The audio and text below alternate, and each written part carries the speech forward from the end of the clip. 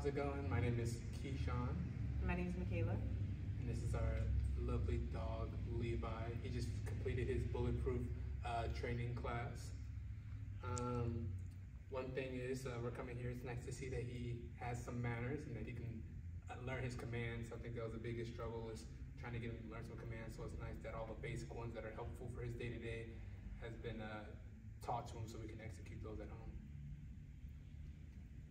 If I were to add anything, it would be one concern we had, and the reason we brought him in is because he wouldn't listen. And now we have no concerns. We could walk him without the leash. We could do all the things that we want to do with him because he'll actually listen to us.